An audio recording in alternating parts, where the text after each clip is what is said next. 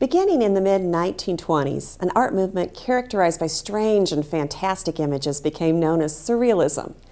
The goal of these artists was to bring to life unconscious thoughts and dreams. Some Surrealists invented games or unusual techniques to kickstart their imaginations. Decalcomania was a technique adapted by artist Oscar Dominguez. He applied paint to a piece of glass and either pressed it onto a canvas or placed a piece of paper over it and then lifted it away. Much like an ink blot test or searching cloud shapes for familiar forms, he'd look for hidden imagery in the pattern that developed and make that into a finished painting. This demonstration is going to show you a way to bring out your inner surrealist and experience decalcomania in a neat, colorful, and highly interactive way. I'm using a special type of color today, glue paint. It's easy to make. Simply open a bottle of glue and add some Blick liquid watercolor. The more you add, the more intense the color will be. You can stir that up with a craft stick or simply wait for it to saturate, turning the bottle occasionally to help it blend evenly. Now, to make the print, fold a piece of Duralar film in half, crease it, and then reopen it. Then, squeeze glue paint on just the one side. Fold the film back over, and use your fingers to spread the glue paint.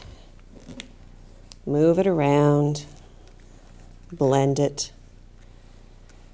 If I press hard enough, use my fingernail, then I can make open areas like this.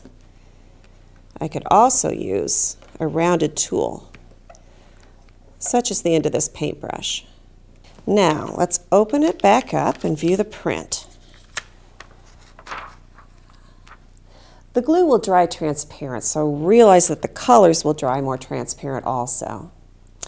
Now there's a couple of things you can do with it at this point. Dry it open like this, or turn it over and press it onto a piece of heavy, absorbent paper. I find that the patterns remain more defined if I allow it to dry, but if I press it onto the paper, I avoid having a puddle of wet glue lying around. Here's a couple of pieces that are dry. This is the piece that just dried onto the film, and this one was pressed onto paper.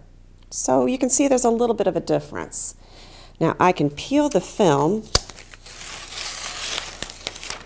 away from this one and reuse it, but this one will remain on the Duralar. Now here's the fun part. Let's take a close look at the pattern that was created. If you use your imagination, you can search and find shapes that might remind you of faces, branches, animals, just about anything. This little spot right here looks like an eye to me. Now, using a fine point marker, trace the contours of the shape and define them. It helps to turn the page around and look at it from different angles. And if I'm having trouble finding certain shapes within the pattern, I just start tracing a contour, and sometimes the image just develops on its own. I can use a variety of light and dark markers, and this will place emphasis on the images that I want others to see more clearly. Let's take a look at a finished piece with just the contours traced. And here it is now with some surrealistic images found within the contours.